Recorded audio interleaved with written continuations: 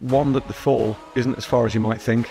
You can solve a lot of problems for people when they're in trouble without them needing to go that far down. It's just catching it at the right time. At one point, this is before the insolvency, I was personally in the red for £50,000, and I don't know how I put food on the table. It's only recently that we talk about mental health, and for anyone that's ever worked in a room by themselves for any length of time, they'll know what I mean by being stuck in their own head. You don't have the people around you to bounce off of, you don't have the water cooler moments, nobody to chat to, and your mind can run away with you if you're not careful. Hi, it's Nishi here. We're a firm of accountants and business advisors, and we are really passionate about helping people grow and scale their own businesses and achieve the lifestyle they deserve. To do this, we've created a series of resources on our website, unrelentingdrive.com. So once you've got a few minutes after this episode, it's definitely worth checking that out. And just a quick reminder, if you do enjoy this episode, just remember to like, share, follow and subscribe. Hello everyone, you're listening to the Unrelenting Drive podcast, and today I'm absolutely delighted to be joined by David Stolz. So David, thank you for joining us. If you could just let the audience know what you actually do. Happy to be here. I do a number of things. I've got a handful of businesses that I have at the moment, but I buy and sell businesses. My own skill set is specifically within IT or IT security. But yeah, that's kind of what I do from a day-to-day perspective. That's absolutely amazing. So, and if you could tell the story of how we actually met, like, because we probably haven't known each other that long at the moment, but we seem to have a good connection. But where do you first hear of me? Oh, where did I first hear of you? I think it was via a podcast or a video or something that you put out that I thought sounded quite interesting, and so subscribed to. So yes, YouTube is where I think we're at with that. Probably something like this. I thought what you were doing there was quite good and quite interesting, and easily consumable. That's absolutely amazing. Yeah, and okay, amazing. So what is your history like? How did you get to the point you are at now? Okay, so right now today, I have, as I say, a handful of businesses. I ended up in this town principally because of a girl from whom I'm now very happily divorced. But the less said about that, the better, I think. So I came to Northampton when I was about 22. Had been made redundant 2 or 3 times by that point. Had dropped out of a degree. Had done a bit of work for United Utilities in their Norwood division, which gave me a route effectively into B2B sales, and they created a telecoms division, which is how I moved into technology. And when I came here, couldn't really find any work, so made the decision that I would work for myself, and became self-unemployed, which is a term I still use to describe myself today, despite having several businesses, employees, that kind of thing. But these days, it's like when you say self-unemployed, you mean it in a good way, don't you? Yes. It's like you made yourself redundant. What I'm really saying there is that when I made that decision, the words that I've said many times over are that if I don't get paid, it will be my fault. And sure enough, when I didn't get paid, it was my fault. Yeah. And that still holds true today. Everything ultimately comes down to me. You can employ the best people in the world, but if something goes wrong that's out of your control or out of their control, you still have to deal with it one way or another. And that accountability is a really important part of my life. And the smallest thing, the biggest thing, it doesn't matter what it is, I will make sure one way or another, or I will say, no, I cannot do that. But I probably know someone who can. No, it's a really good outlook. So I guess like you probably just condense 20 years of your life into 1 minute. It's so what was the beginning of your career like? Like how did you? I don't know if it was painful to talk about being made redundant, but you're in a very good place now. So how did that happen? Like when I worked for UU, I was in a very good place. I'd been made redundant already prior to that, which is how I ended up at UU. I didn't particularly want to do the job, but needed work as a 20-year-old kid. When was that? So we're at what, 1998, 99? which obviously I don't look like I could now be 45 years old. Isn't it just? Yeah, it was just go and work for a company. And as it turns out, they were a really good company, and it was the kind of place. Yeah, you is a globally listed business. They've got organisations all over the place. You know, the term "job for life" doesn't really ring true these days, but that was the kind of place where you could just jump from job to job to job for your entire career. However, they sold that part of the business in Manchester, which was where I was living at the time. No, your jobs will be fine. Yeah, it's not a problem. And then once they did it, they went, as long as you move to Ipswich, which wasn't necessarily a huge incentive for me. As a 20-year-old living in Manchester with his mates. So yeah, it's a bit of a downgrade, isn't it? Yeah, I was still sort of living with my student friends, but had a proper working salary and a company car and those kinds of things, which when you're that age is kind of a little bit difficult to comprehend. But then my son came along, ended up here. How did you get into that job? Were you a graduate, or did you? No. I didn't necessarily drop out of university. I was ejected, invited to leave, is what I was going to say. But yes, effectively ejected at the end of the first year. Succession of not getting work in on time. Ultimately, I was working to pay my rent more hours than I was spending studying. So that's how it went. But I met some great people that I'm still friends with today, and I wouldn't change that for anything. If anything, I might even recommend it. I know what some people think about going to university, but when you leave the town you grow up in, and that is the reason I went. I just needed a reason to leave the town that I grew up in. Well, I guess when you went and when I went, like tuition fees were like £3,000 or £1,000 a year. That's it. You know, I had a grant and that kind of thing. Well, that's interesting though. So you still recommend that course of action to young people today, even though it costs them way more money? Necessarily recommend it, but I might say this is my experience and this is what I gained from it. If that's for you, then great. If it's not, that's also fine, because I have a young nephew who's that age.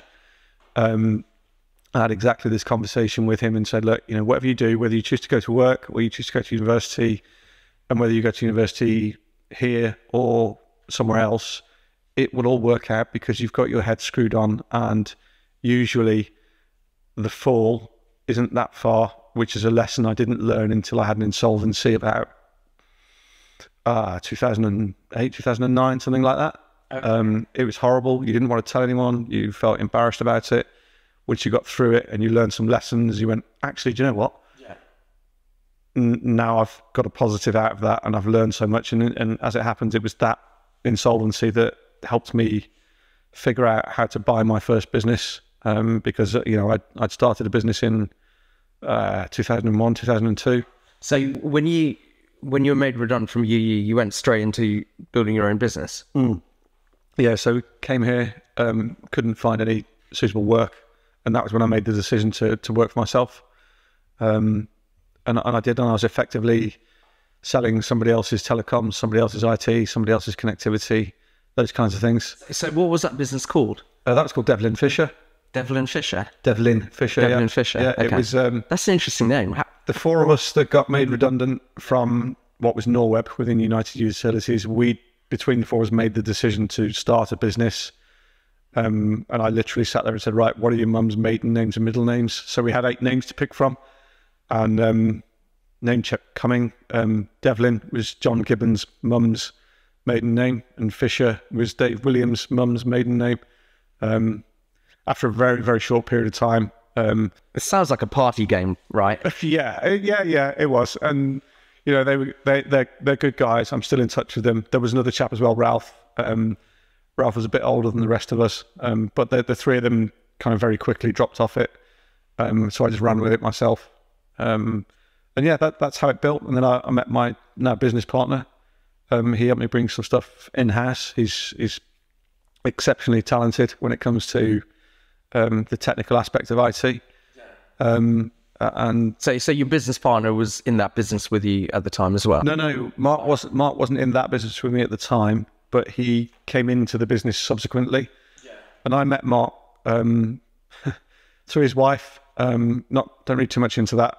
It was a national insurance for directors course at HMRC, and they had a business in this very building, on that side of the corridor. Oh right, okay. Called New Advantage, and I sort of looked. They were doing an outsourcing sort of thing, and I sort of thought to myself, well, that could be a good source of leads for me. I'll go and see them. And then Mark and I just got on really well, and we ended up starting a business together. So this is the accountant in me inquiring, like national insurance for directors, they had a whole course on it. Yeah. It's like, how long was the course? The one thing I remember from it, which I couldn't even tell you, is whether or not it's still true. Hopefully you'll tell me the answer now. I seem to recall them telling me, make sure you only do one pay slip a year because it caps what you pay for national insurance. Oh, it's not true, because then they brought it in like a apportioning basis, and actually the accounting firms that used to do that and then didn't stop doing it, their clients got completely screwed over in COVID, because what it meant was their clients couldn't actually claim furlough. So then they end up having to go into universal credit. But so yeah, that was a loophole that did exist. Now I desperately want to get into an accounting conversation.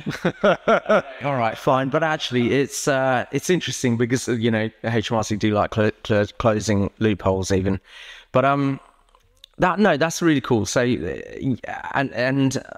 but when your business when it went into insolvency, like I guess from the timeline, you've been running it for about 6 years at that point. Yeah, something like that. And how did it happen? Like what caused it? Yeah, so we got into bed with a third director, somebody from Mark's previous life in employment, and that just ultimately went sour. He put himself on a pedestal. There was fraud with Microsoft licensing, which we had to put right, and it just went pear-shaped. So I put the business into insolvency on the basis that I wasn't going to continue to trade it. What I should have done, in hindsight, was gone through a voluntary members or creditors voluntary liquidation. But I didn't know anything about insolvency at that point. Cue the next sort of 24 months of going through lots and lots of company law and insolvency law, getting a little upset with some lawyers that I found ultimately I was just paying to litigate, and ended up representing myself and getting a much better outcome. As it turns out. But yeah, that whole process of insolvency, as painful as it was, had some valuable lessons in it. And as I say, the things you learn about company law and insolvency law were very valuable. And that led to me buying my first business that I was able to bolt onto what I'd restarted. If you don't mind sharing them, what would you say the biggest lessons you did learn from that whole insolvency process were? One, that the fall isn't as far as you might think. And two, you can solve a lot of problems for people when they're in trouble without them needing to go that far down. It's just catching it at the right time. Okay. And as I say, that first business that I bought was a turnaround.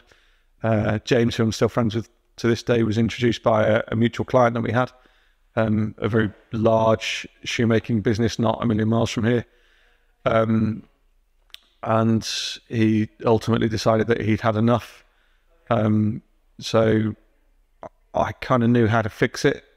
I never expected it to pay as quickly as it did, but it did. And I was like, wow, that was good. What an experience. I really enjoyed doing that. So that's really interesting. Before we go into that though, when you say the fall isn't quite as far as you think it is that because you're building insolvency up to be something really dreadful in your mind, but actually it's quite a easy or straightforward process? Is that what you mean? Easy and straightforward might be oversimplifying it. And it's probably all important to keep in mind the benefit of hindsight. Were you not an accountant, I might say to you, what is your perception of going through an insolvency? But you're going to know more than a lot of people about it. But what I can tell you is when I went through it, there was a lot of fear, angst, sleepless nights. At one point, this is before the insolvency, I was personally in the red for £50,000, and I don't know how I put food on the table. I really don't. I sort of before that process, but after Mark and I had met, both of us completely independently managed to crash various motor vehicles. Between us have quite the collection of skin grafts, which gave us a bit of a false start on that first business, Devlin Fisher. I'm assuming you like your motorbikes then. Yeah.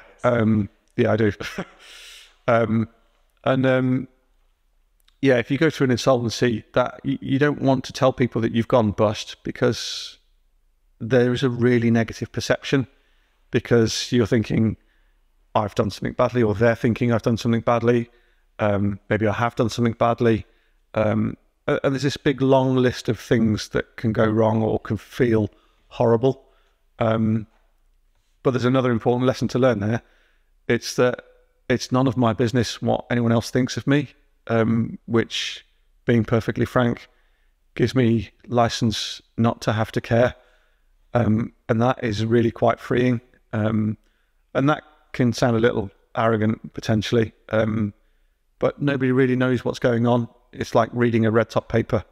You see the headlines that sell the paper.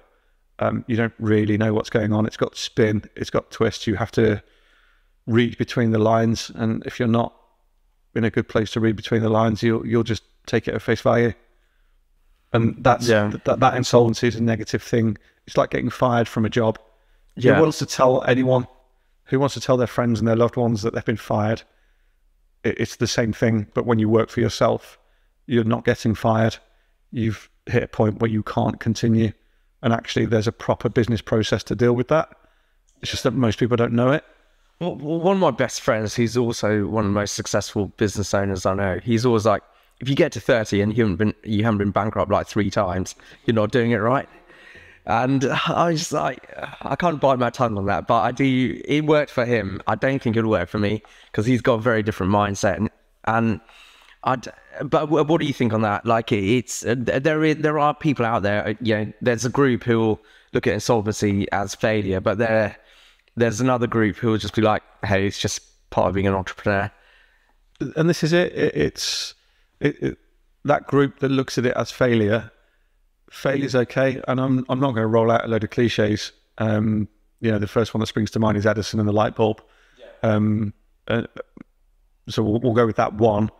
He failed however many thousand times before he got it right, but we're all sitting with light bulbs in our houses, and it's no different anything. There isn't necessarily a manual to teach you how to set up in business. Even if you go and do an MBA, a master's in business administration, doesn't necessarily tell you how to set up and start a business. It's hard, and the way that I did it, which is different to probably most people, is I went out and I literally knocked doors and built relationships and had something of value for those people and presented it to them in a way that I thought would be sensible.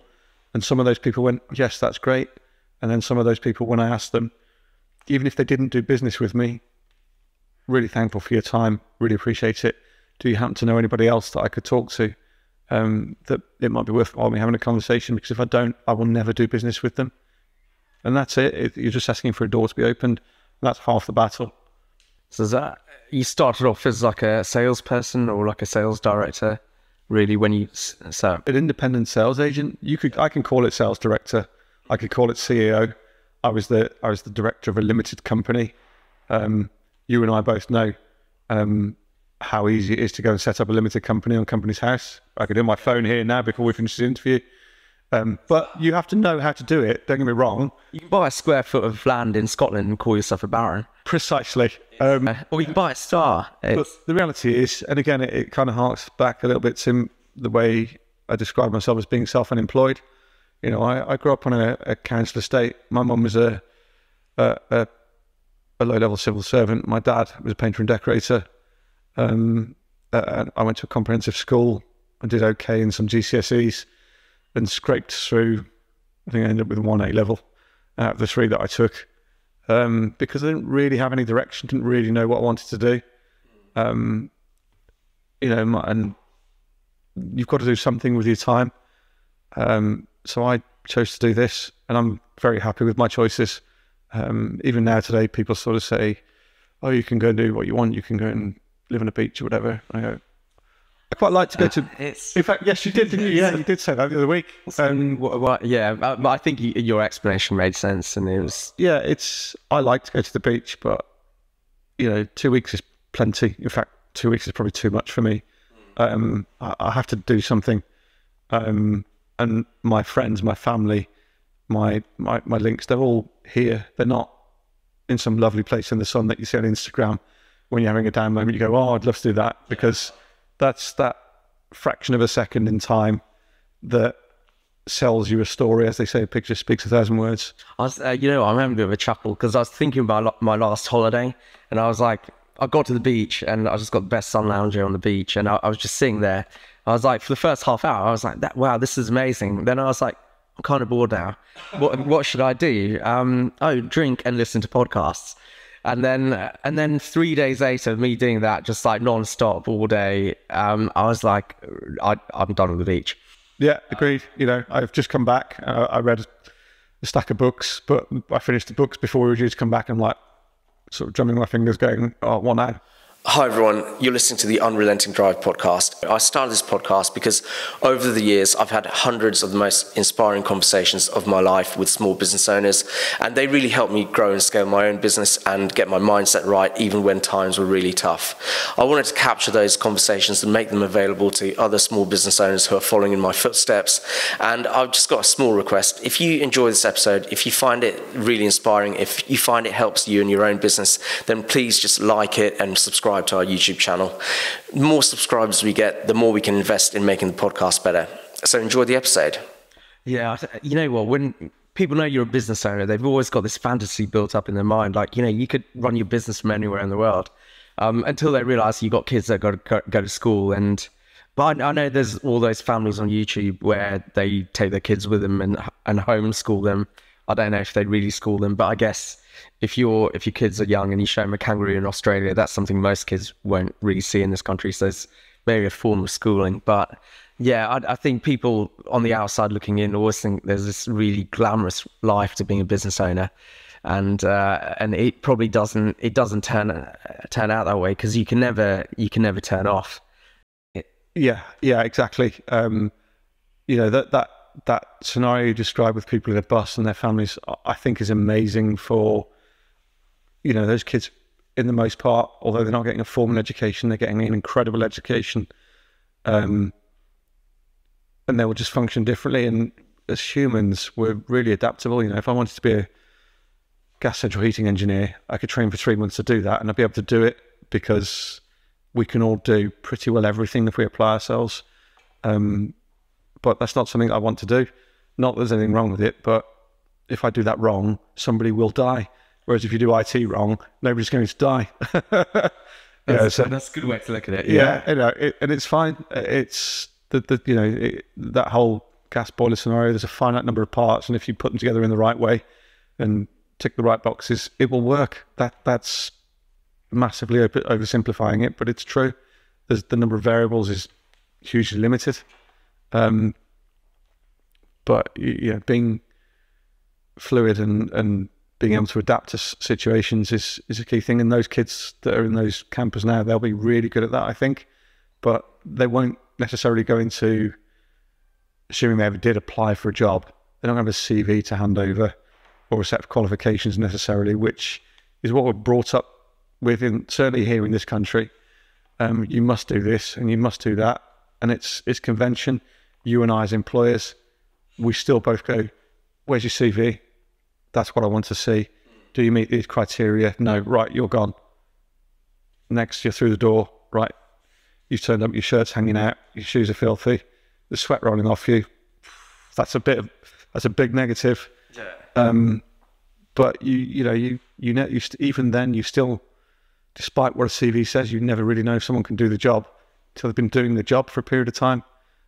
So you kind of, rightly or wrongly, I'll divide a CV by 2 the minute it lands on my desk, because so many people lie. Are they lucky and unlucky people? This is it. You're well, not lucky and unlucky. From the office, wasn't it? Yeah, it's because so many people lie. The CVs that have come through the door and the people that I've employed that have been terrible, and you're going, "You've lied. You've absolutely lied on this CV. you cannot do those things. The downside to that is it now negatively impacts the people that haven't lied. So you as an employee, you just have to take your chance, is what it amounts to. And it's that responsibility and accountability thing. If I employ someone, it's down to me to get the best out of them. Hopefully they want to get the best out of themselves too. Employing people is like one of the hardest things I've ever done. It's like you've always got to find this balance between testing someone to make sure they're a good fit, but also the patience, because people develop at their own rates. So, but you know, people that are slower at developing in your business, in the long term, they could be one of your best employees.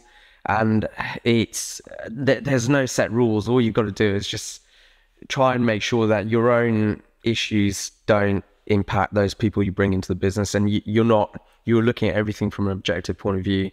And also, more importantly, before you even do recruit a position, you set the criteria for it, you set the success, the period of time you're waiting for it to be successful. You're really clear to the people you bring in about the culture of your business and what's expected of them. But I think the stats on it, from what I've seen, is like 1 in 6 people are essentially self-employed. And then 1 in 6 of those are like business owners. So you're talking about 1/36. Am I getting that right? Yeah. 1/36 of people out there who are really capable of employing other people. And it's a very small group of people, I guess. But people do it in their different ways. There's no rule book on it. You know, a lot of experts will say, including me, I'll say, build a culture, write that culture down. It's not fair to hold people accountable to a culture if it's not written down, if it hasn't been communicated with them. That'll get you so far. It can be difficult to get through the lies on a CV. But then there's things in your culture you can test, especially on the integrity side, which will help you understand that maybe how accurate that CV actually was. But there's no easy answer there. So, and you know what? One of the saddest things, but actually I'd call it Darwinism, is the amount of business owners who wanted to grow and scale a business, and then they start hiring, and then they're like, "Hey, I love being self-employed." Literally, like 6 months later, after they've just been through that like whirlwind of hiring the wrong people, making the wrong decisions. But you know what? The other side is, it doesn't matter how good you get at hiring, you're always only ever going to have, in my opinion, a 50-50 chance. You can do everything right, and something outside of your control, maybe in that other person's life, will take over and make it not succeed. But the other side is, like, one thing I've realized is when I want to maintain the motivation to keep hiring, I think about all the team members that have been successful, and I think about why they were successful. I think about how it made me feel. Like, there was pride in it. There was a fulfillment in it because I'd made a difference to someone else's life, but also there's money in it, right? When an employee works, you, as a business, you make more money, and everyone gets more money. So that can also be motivator too. But I absolutely know what you mean. There's so many of those people. Yep, it certainly keeps things interesting. Yeah, Dave. So apologies if we've already covered it, but. So you had the insolvency. What did you do exactly after the insolvency?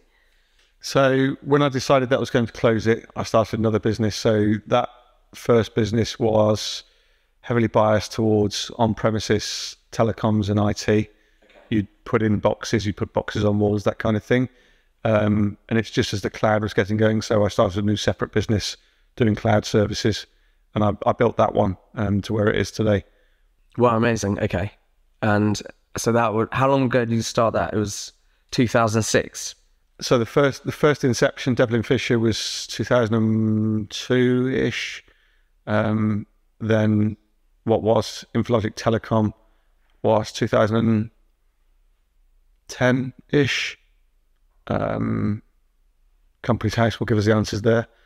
And that's now recently become Teklogic, to sort of more accurately represent the way its services are consumed by businesses. But yeah, along the way, it was where I acquired a couple of businesses that bolted into what's now Teklogic. As I say, the first one was a turnaround. Did you have to pay a fortune for those domains? No, not so much. It's you can sort of, one of the reasons why I've just changed from Infologic Telecom was because there's a surprising number of Infologics out there. All right. And quite close to. So I was just sick of that. So yeah, Teklogic was a much simpler one, and surprisingly easy to get hold of, and helped decide what to call the company. Yeah. So yeah, The main often drives the name of the company. yeah, Yes. indeed. So yeah, over the course of the years, that's built, and it runs largely by itself. But there's been a number of businesses that Mark and I have acquired in recent years.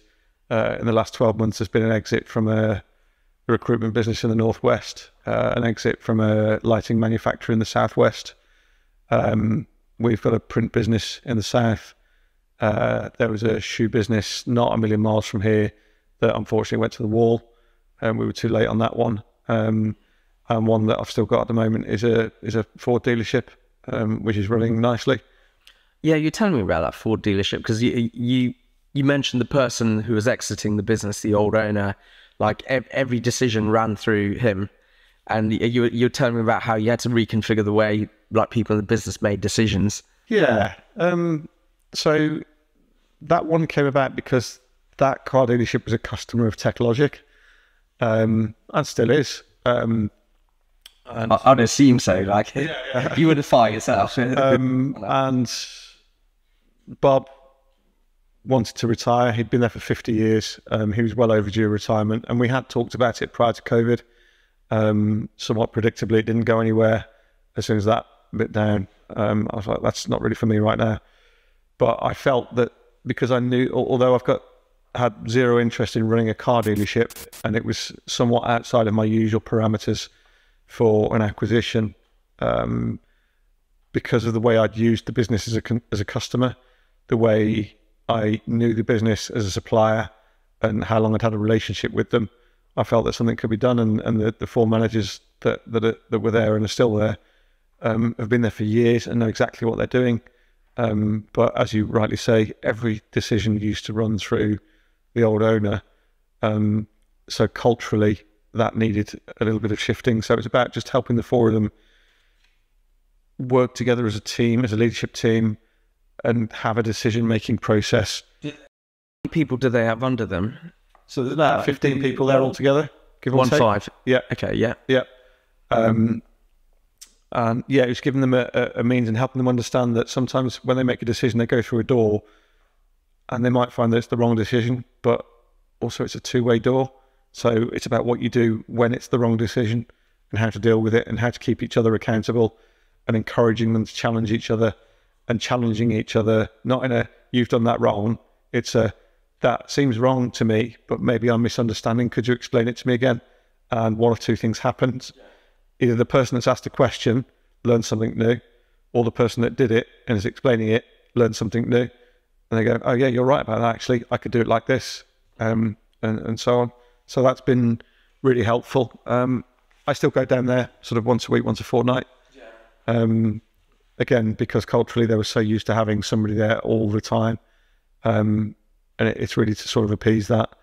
But yeah, it runs and does exactly what it's supposed to do. So have you got 4 businesses at the moment? 1, 2, 3, yes. And how do you find, like, I like running one business is hard, but I guess, do you consider yourself as running the other businesses, or are you overseeing them, or? No, it's an investor shareholder mentality, I think is probably the best way to put it. You know, if you buy shares through your ISA, for example, you don't rock up and say, right, we're buying pens from here today. You wait for your dividend. That's it. And depending on how many of those shares you own, decides how much input you can have on that business. So in terms of a hostile takeover, you know, or being a board member, you need to hold a lot of shares to be able to do something, to make a change. But in terms of the way we buy our shares for our pensions or through our savings or whatever it might be, you're you've got no involvement, you can't do anything. Yes, you can go to shareholders meetings and see reports, but most of that stuff's publicly available anyway. But when you're dealing with small businesses, you can actually do something and see a return and have a real effect. And that's the sort of thing that I enjoy doing. I'm always actively seeking an acquisition, because it's a really enjoyable process. Yeah. And I sort of alluded to the first one being a turnaround. The next one was a more conventional purchase. The one we've just been talking about was a very conventional purchase. And people quite often think that there's a huge pile of cash sitting there doing nothing, and that's how you buy a business. And that's just not how you buy a business. Even when you see this stuff in the press about these huge corporates, that's just not how it works. You're usually talking about massively leveraged finance or corporate investors that really are taking a pound of flesh. And we start getting to things like internal rates of return, which I'm not going to go into now, because the math is difficult, but it's entirely understandable. I guess that makes a lot of sense. Like when you take over a business, is that the right term? I guess, yeah. Do you appoint like one general manager, or do you appoint multiple managers? Or because you mentioned the Ford garage, they already had a leadership team there, but is there one person you appoint as a leader above all the other leaders, one person that's ultimately accountable? In this instance, that particular instance, that leadership team, I'm shaping them to work differently, and it might ultimately be the case that I sell that business back to those people. So they need to be able to run that as directors, and they've always only ever been employees. So similarly to the insolvency scenario earlier, when you become a director, it's just a word on paper. A cursory search on the internet will help you understand what you have to do with a business to be a director. We're not going to get into that now, obviously, but it's not ultimately that difficult. You're talking about compliance in the most part. It's like a regulated industry. Compliance is there usually for a good reason. It's to keep things in check and between the lines where they're supposed to be. But some businesses, they might have a general manager. This particular one doesn't have a general manager, and in part because I'm still going there once a week, once a fortnight, I'm still accountable. I'm the shareholder. I am still accountable, ultimately. If they do something wrong, it still comes back. Even if I were to fire them for some reason, it still comes back to me. I've got to deal with it. I'm the shareholder, and I'm currently listed as the director on that business. And is that kind of how you started with the other three businesses? So, sorry, other two businesses that you currently own, because you would have plus Teklogic. Because were you the general manager or the managing director essentially, and then eventually you would have stepped away from that position and promoted someone within that business up? Or that's kind of how you do it. It ultimately depends. There isn't a hard and fast answer to it. It depends on the shape and size of the business, how it operates. Sometimes there's an ideal candidate for that role. Sometimes the seller will stay. And you're going, okay, fine. And they need a different kind of support, and you can help them manage it properly. And they've got all the relationships. And you're going, okay, well, stay then. We'll buy this, we'll fix it, we'll solve the cash flow problems. Which, as with anything, if you do it often enough, it becomes easier, and you pick up what the tools are and how you can use those tools to get that job done. Okay, amazing. So, and how many times would you say you've done it so far in terms of businesses? Because have you sold any of the businesses that you bought? Yeah, as I was saying, we've exited 2 last year. Oh, yeah, okay. Or in the last 12 months, rather. Yeah, amazing. Okay. So in total, probably a dozen times, give or take. Oh, wow, okay. Some of them haven't worked out. As I say, one of them went to the wall, and there's a handful of others as well. Yes. But you just keep chipping away. You have to keep the wheels turning. You have to do something with your time, and you meet some really interesting people, and you really get to know them, and what makes them tick and what they really do want to do. You also meet the ones that really don't know what they want to do, and and to that end, it's kind of a little bit like me saying, I don't have a particular interest in disappearing off to the sun, because you can get stuck in your own head.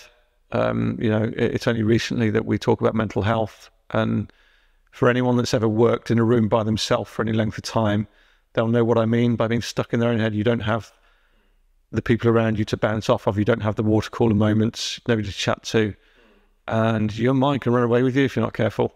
And I've got friends who have sold businesses for extraordinary amounts of money, and they've had exactly that. They've described exactly those symptoms, if you will, even though they're in a position to do whatever they want, whenever they want, for as long as they want. It's quite incredible. And actually working for a living is quite a good thing. It works well for people, in my view. It keeps them busy. It keeps them talking to other people. It gives them stuff to talk about, stuff to do. And that's all good. I come across so many people, and they talk about how they're looking forward to retirement, or people that are looking forward to retirement, and it just makes me feel a bit sad, because all that tells me is they're doing something that they want to retire from. Okay. And so it's, and maybe some people don't realize there's a better way, there are other things they can do, but actually, that's probably the majority of people I talk about. They're like, and I think people have just got to understand, you got to find something you want to do that you never want to retire from. But also the other side of that is, when you do want a break in your life, you've got to run your business in a way where it can release you for that break, so you can then come back a bit later. And that's it. That's kind of, one might argue that I'm in part semi-retired. My business partner lives abroad now. We can do what we need to do the way we need to do it without too much trouble. And the things that I enjoy doing are riding motorbikes and driving old cars, and I'm going to do that sometimes. And on against King Crafts, yeah. And on a day like today, that's ideal, as it was yesterday. But equally, there's still stuff to be done, and it'll get done, and you just sort of tick those boxes and fit around your family commitments and all those sorts of things that you want to do. Yeah, absolutely. Yeah, I do. I think for me, hopefully my wife isn't watching this. She never takes an interest in podcasts, but for me, because pretty much every minute of my weekend is taken up with family stuff and looking after kids and stuff, being able to just take a slightly longer lunch during the work week. A lot of the time, that's pretty much the only me time I get, and I kind of think if I was still in employment and I couldn't do that, I don't actually know how to cope from the day-to-day of having two young kids. And so I think that's something to be grateful for when you actually do run a business, being able to do that. But so that's really cool. Is Teklogic your forever company, and then I guess all the other businesses that you buy and may eventually sell will be they're separate from that? Is that how you look at it? Probably not. I do have more of an emotional attachment to it because it's, I suppose, fundamentally the one that I first started. So there is that emotional attachment, which is something that you find when you buy businesses.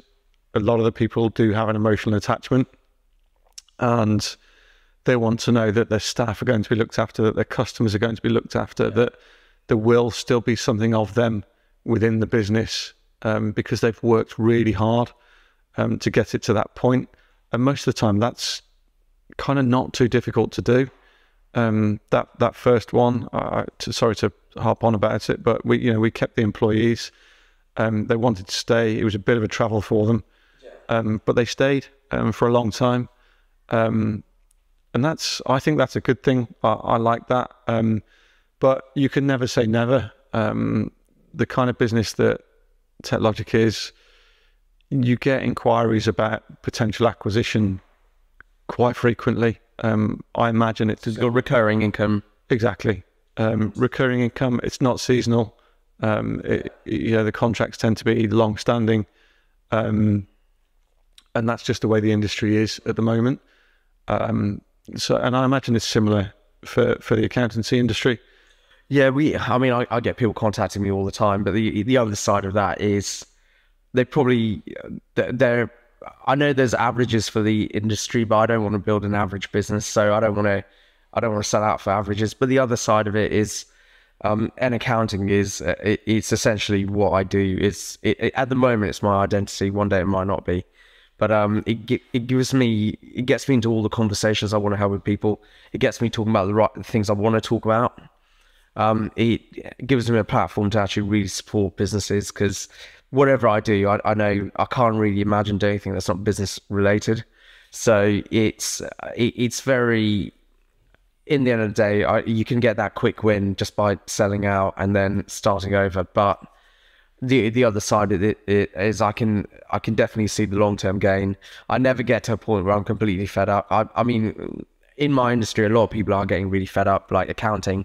The amount of COVID plus all the new accounting changes that the government's bringing in, I understand why people are retiring early.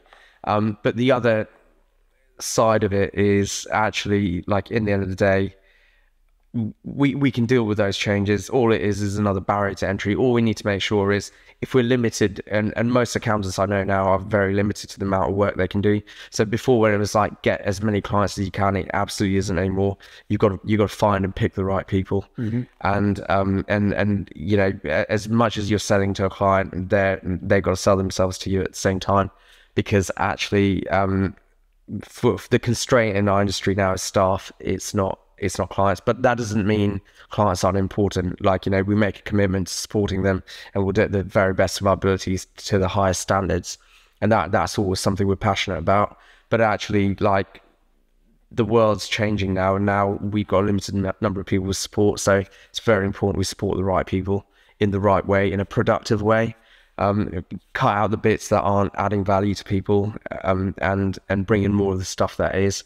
And that's it. So while a lot of accountants are selling out, and those clients have been consolidated into giant firms that are doubling the price but doing even less work, we've kind of gone down another route, saying, okay, well, if we could only help 100 businesses, bear in mind, like, you know, a couple of years back we worked with about 190 clients, and we changed our model to work with less clients but to do a lot more for them. But if we're rationed to the number of people that we can work with, let's work with the people that make us feel good about working with them. Let's work with the people that will actually take action off the back of our advice, and let's work with the people that are working for themselves for the right reasons. Mm-hmm. And that's something we've really moved towards over the last few years. But yeah, for me, selling out at the moment, selling out's not the right way to put it. I know, like, there's a lot of people who exit for the right reasons, but it's fine. And it touches a little bit on what we talked about earlier, because, you know, I still pay into a pension, for example. It's tax efficient. It's a sensible thing to do. But as long as I keep paying into a pension, at some point it's going to reach a stage whereby I will need to sell a business for less. Those things will intersect, and that will make it easier to sell the business. So then I need to just pick the person I want to sell it to, because, well, for the reasons that I said before, there's no doubt in my mind that I will be that same slightly emotional person that goes, I've worked with all these people for all these years. I want to make sure they're looked after. I know most of these customers and clients really, really well. I want them to be looked after, and so on and so forth. So it's got to go to the right pair of hands, which is, in the cases of the acquisitions I've made, is what's happened ultimately.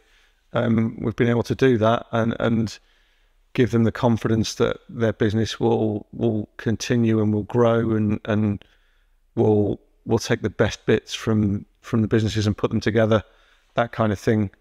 So yeah, it's, you know, if you sell a business today and you go, okay, yeah, I'm sitting on £100,000, £100 million, you're going to go, right, how long is that going to last me?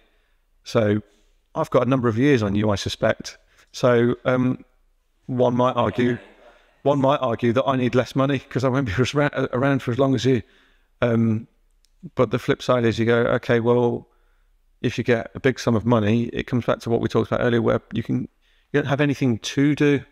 You find that you've been on as many holidays as you want to take. You've played as much golf as you want to play. You've bought as many nice shoes as you want. Whatever the thing is, and you go, right, what's next? Yeah. I can keep eating cake, but I'm going to go to an earlier grave still. And I do like cake, and you can find cake, different types of cake in all sorts of places. But there's just a limit to everything. So you have to find the new thing and have that plan. And if that's, your kids are young, let's say you get a check for whatever the number is, and they want you to work 8 hours a week to advise and manage relationships. Great. I can, my kids are young, they are hard work. For me, the hardest thing I've ever done is try and raise kids rather than employ people. That's probably the second hardest thing. But you might be the kind of person that wants to and can do that kind of thing. And you go, okay, brilliant. We can do all sorts of things, and we can put our kids in a bus and travel the world, educate them private in a bus, whatever it might be. It gives you choices, that much is for sure. But it's important to bear in mind that if you've had a lifetime of, or if one has had a lifetime of going to work every day at more or less the same time, doing more or less the same things, that huge culture change is a really, really difficult thing to do. And I've had my moments where I've struggled, where I'm going, what do I do? I don't have to do anything now. What am I going to do?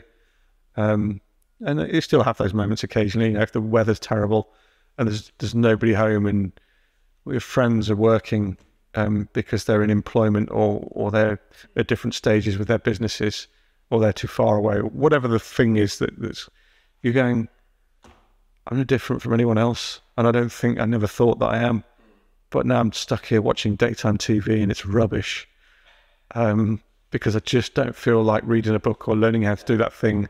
I just want to, whatever is, and that's okay, but just be mindful of it. Yeah, absolutely. That makes a lot.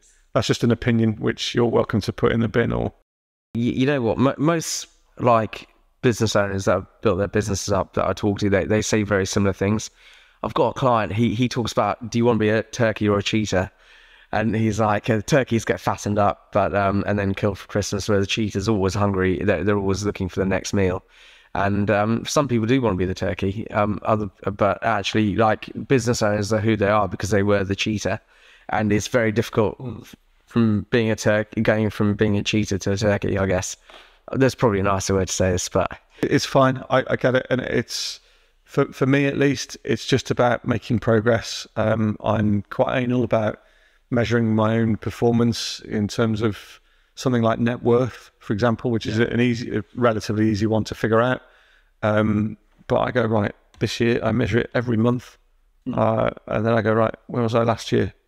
Where am I going to be next year and the year after and the year after that? In fact, it looks very much like your 36-month cash flows that you do. Yeah. I do like a spreadsheet. We use a great bit of software called Float, actually, so it saves us loads of time, and we pass the savings on to our clients. I like to do the manual work and the sums on the spreadsheet. It's just something I like to do. And it's, as long as I'm making progress, I'm happy. I get to choose which expensive cup of coffee I buy. I've got clothes on my back. I don't really have anything to complain about. Don't get me wrong. I'm a white middle-aged man. I can complain like you wouldn't believe, and I do, but I don't really have anything to complain about. So you do it for fun? I do it for fun. It entertains me and annoys everyone around me. Yeah, I can. No, I mean, I understand. Sometimes if you've got nothing else to do, have a whinge. That's good. But no, it's. But in the end of the day, most of the conversations I've seen you have been incredibly productive. I've seen you support people. I've seen you motivate people. We're in the same BNI group, so I could see the role you play in that group, and I guess it's quite inspiring to a lot of people. I guess actually, if you know what, if it was me 5 years ago talking to you, how inspired would I be? But actually, I don't need to think about me 5 years ago. You're still 10 years ahead of where I am now. So in fact, it's it's amazing, because one of the things we're always talking to business owners about is, look, you love working your business, but build a business you can sell one day. Because the paradox of building a business you can sell is that you don't want to sell it because it's so easy to run. And a lot of people I talk to, they'll say this idea of selling a business, it's a fantasy. It's like a unicorn. It's a pot of gold at the end of the rainbow. And it's just like, but you're sitting there saying you bought and sold 12 businesses, or, well, not sold 12, right? But you bought and sold some of 12. And you make a really good point in that people are so involved with them, they don't know how to move them on. They have a lot of people, for example, think, I'll pass it on to my kids, they'll do it, but their kids don't want to do it. They're not interested. Because those kids have seen how stressed you are for the last 20 years coming home from work. And and you just get some of those that do that take it on and then ruin it, or the parent can't let go and interferes and doesn't let them broaden out and do what they're capable of doing, and make some mistakes and learn. You learn from mistakes. Mistakes are a good thing, as long as you say, I've done this, it's wrong, this is what I'm doing about it. Is that okay? And you're going to get one or two answers, aren't you? And if the answer's no, you go, all right, what can we do differently then? You make progress with everything you do. And yeah, a lot of these businesses, not irrespective of their industry, but in a lot of cases, you can successfully move them on and give people a sensible exit that they're happy with. That means they can go and do whatever the thing is that they want to do. I guess all the skills that helped you build the business aren't the skills that are going to help you exit it. And that's why you need to have the right people coming in and the right people to talk to. Some of them, yes, but you're probably right. Not all of them, but some of them you can apply really well. And rightly or wrongly, I might argue that buying a business is actually a sales process. I won't get into that. I'll just leave that as a thought. It's interesting that you say that, because the book, a client of ours, Mark, he gave me a book by Jonathan Jay about buying and selling businesses. I think, you mentioned, yes, Jonathan Jay is like, he's one of the experts in terms of how you buy and sell businesses, and he talks about always having 7 on the go and having like a capital event once a year, making sure you get paid 10 grand a month from each one, and then continue buying a new business every year. So it's almost like a portfolio that people are recycling. And one of the things he does talk about is, buying the business is a selling, because the person leaving or exiting the business, it's not a transaction for them, and that's where most people buying or selling a business go wrong. They view it as a transaction. Actually, first thing you got to do is just acknowledge that that person's done a good job in getting it to where it is. And in fact, if you, from the stats I've seen, if you sell your business, you're in the top 0.5% of businesses. Essentially, most businesses will never sell, but I'm sure it's including all the self-employed people and all that kind of stuff too. But they don't have it. They end up not having a home to go to because somebody has given a seller a massively inflated view of what their business is worth. As I say, you get to speak to and meet a lot of people. And there was one business, a scaffolding business, who firmly believed that his business was worth a multiplier of 12 times his revenue. Which was a fun conversation. We did eventually get to a point where he understood broadly why it doesn't work like that. And it's not that complicated, but that was just in his head as a stake in the ground, and that was it. And I would argue that there's not many people out there that wouldn't sell their businesses for 12 times their annual revenue if there was money on the table. You talk about multipliers of businesses, and if your business is liquid, i.e. listed, then the multiplier is going to be higher because it's liquid. But there's 90% of the population, the adult population in this country, is employed by small businesses like yours, like mine. It's not liquid. It's privately owned. It doesn't work like that. There's a lot more to consider. The risk is much higher. It's why your business, my business, is not traded on the stock exchange. But it doesn't mean you can't get to that point. Davis, it sounds like you've learned multiple lessons over this career. So you're a business owner, you run a business, Teklogic, but then you're also an investor and you buy and sell businesses and you go and turn them around. Sometimes it doesn't work, but most of the time it does work, which means you found a formula. So if I could ask you 2 more questions before we wrap this up, then yeah. So what's next for Teklogic? What's next for Teklogic? Or for you even? I'd quite like to acquire some more technology businesses over the next year or 2. I think that's what Teklogic needs now. And when you acquire businesses, do you look at how they interlink and how they support each other, or are you going down a more random route and just saying, hey, that business looks good, I'm just going to bring it in? It's a little bit of both. So sometimes things will just be presented in front of you. And because somebody knows that I've got a car dealership, I've had another one presented to me that I'm looking at the moment. It doesn't quite fit with my view. So in terms of culture or operations? A number of different things, a bit of both, being perfectly frank. And this is what you find, you don't get squares with square holes. You get lots of different things, or you get lots of different shapes that will fit to the square. And sometimes you've got to chop and change. So people get to know you, they get to find these things out, they realize some of the stuff you've done or what your experience is, and it will just land in your lap and you go, okay, well, we'll look at that. And I've just recently missed out on one that's at least verbally closed, but then fell through when it came to paperwork, which was I'll call it an IT security business that was a Franco-American IT security business, which again was slightly outside of what I would normally look at, but it had certain things that made it go, yes, we'll do that deal, which ultimately fell through, which I was a bit disappointed about, if I'm honest, and that was only a month or 2 back.